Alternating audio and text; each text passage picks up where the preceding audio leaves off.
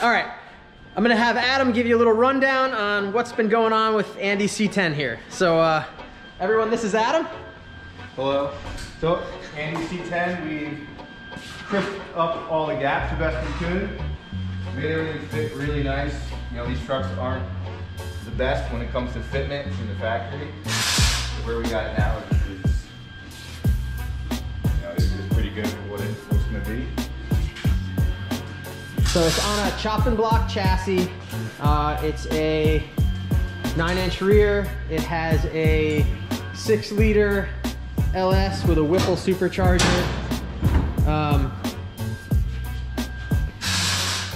It should be pretty fun. Adam redid these inner fender wells, and the front piece here is not on right now, but there's also like a little sight shield that goes here.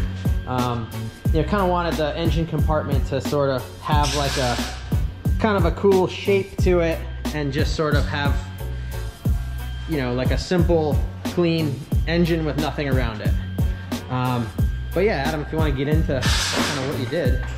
Oh yeah, we just made these with a bead roller to make these patterns to kind of match what was already here on these pieces. Used a simple shrinker stretcher to get the form around the wheel. And with a 22-inch wheel and air ride on these trucks, you don't have a lot of room. So this is very tight tolerances to get everything to fit underneath the hood and on the head. Yeah, right. So like this inner fender is like almost touches the top of the hood, and then with it aired out where it's at right now, the top of the tire is this close to the top of the inner fender. Not that it ever drives this low, we just don't want to have any issues with rubbing, you know, if it's parked on an uneven surface or something like that. So yeah, right now we have it in polyester primer and just finishing up and crisping up all the body work and getting it prepped for final primer and paint. Sweet. And Andy will be doing burnouts before you know it.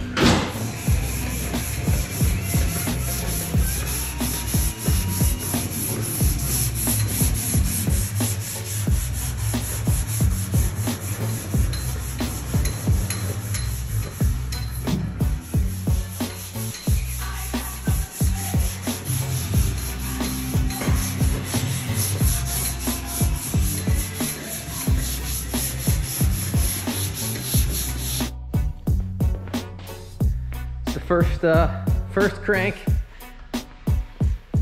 with fuel to it.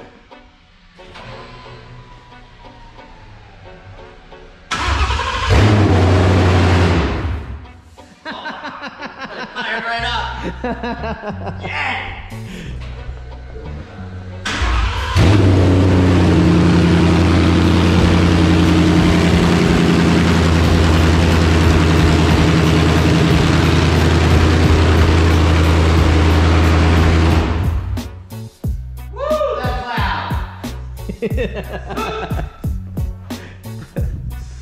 Oh, it's such a good feeling. Yeah. Holy shit. Sweet. Rad. Bring it down a little bit. Check that.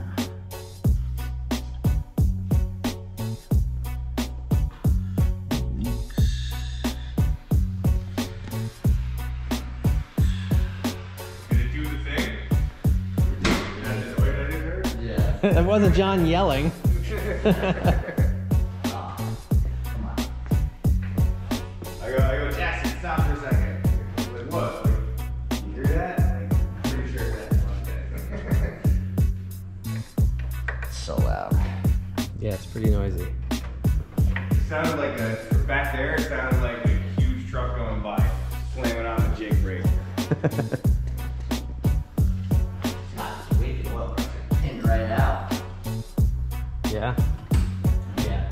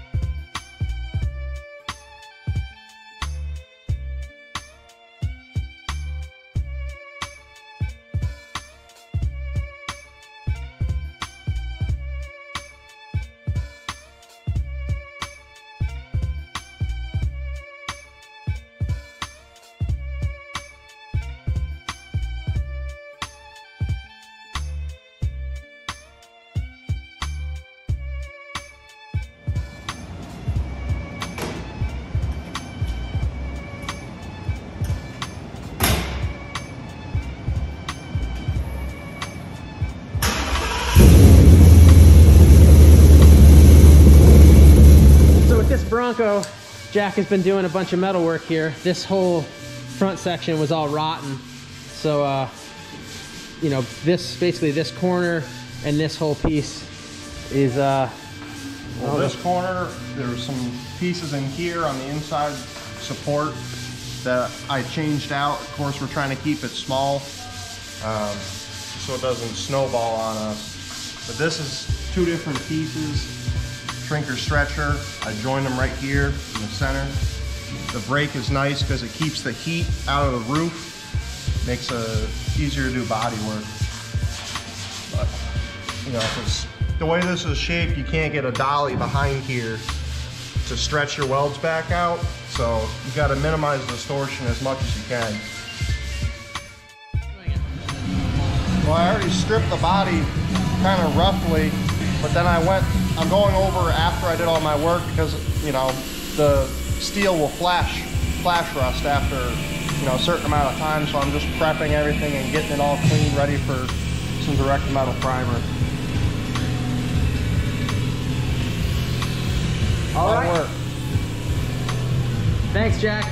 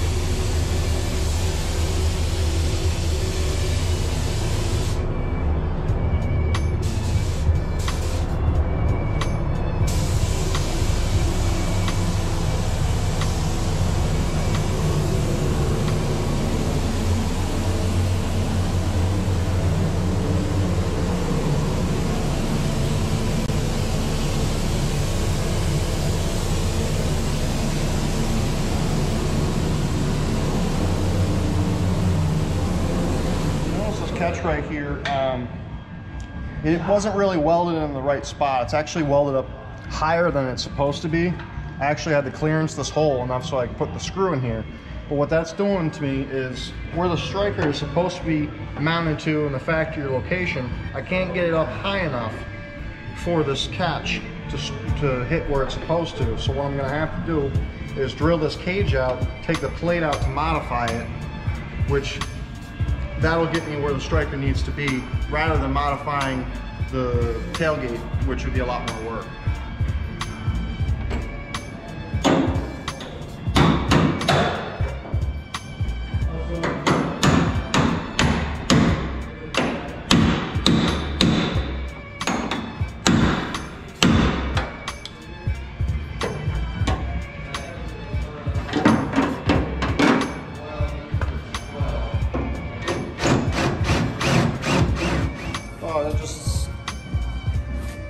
You can see that it's not, the cable right here isn't tight because this piece isn't welded in the right spot. What I'm gonna have to do is I'm gonna have to grind these welds out, drill them out, take the plate back off, enlarge the hole a little bit, move it to where it's gotta be, re-plug this plate back on and tighten up this cable. Because if you leave it like this, the gate isn't properly supported, and if you go and hop up on the back of it, you're gonna bend the gate. All right, so the door on this Bronco here had some issues. So I'm gonna let Jack kind of give you the rundown of what needed to be done. So this is the driver's side door on the 79 Bronco. It's an original door, got it off of a Craigslist ad. It ended up being a pretty rust-free door. It had a lot of dents in it though. There's some here, some around the bottom. It had really bad work done to this piece up here. Looks like somebody tried to put holes for the mirror in the wrong spot. And when they welded it, they warped it. And they stretched the metal in trying to repair it. I tried my best to repair it as is, which it just ended up being too overworked and thinned out. So I made this piece from scratch, which is nice because it matches the crown. It goes this way as well as a little bit of a reverse curve right here. Had some nice rounded corners. along the edge to minimize the distortion. A little bit of a gap, because you want a little bit of that gap, that way when you weld, you don't have the panels overlapping each other, because when you weld it shrinks. So I'm going to start tacking this up and weld it together and metal finish from there.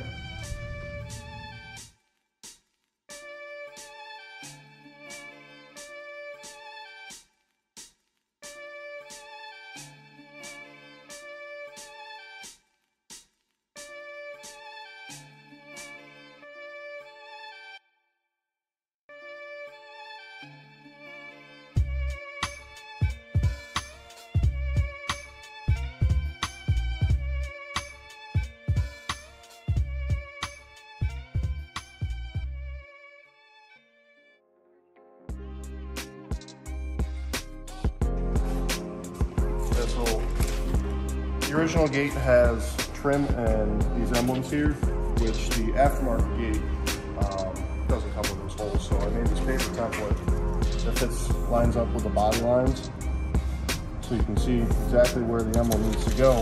Now I can transition. Look out!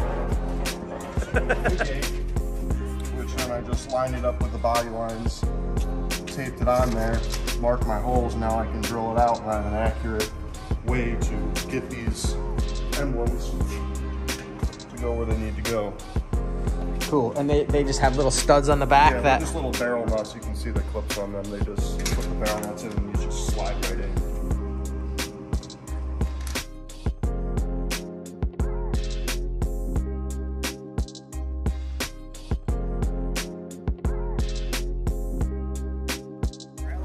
Oh yeah. Ow! Oh, yeah, I got your shit, dude.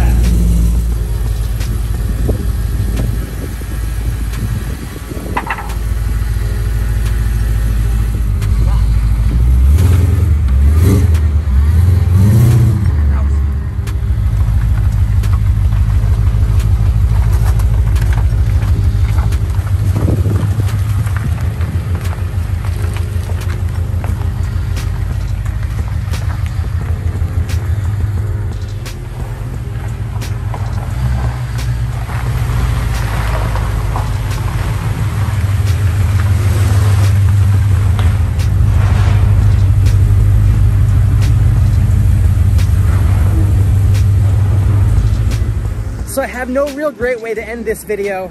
I didn't really have any good way to start this video, but regardless, this is the stuff that happens here every day. I'm gonna film what I can, and if it's entertaining, I hope you like it. You know, ideally I wanted to like have some video where there's gonna be like start to finish type stuff, but the reality is the stuff takes so long that we do, it's just gonna be this ongoing thing. So some of the stuff is already right near completion, like the Mustang, and some of the cars are just coming in. So I hope you enjoy it. Hit the subscribe button. Have a good one.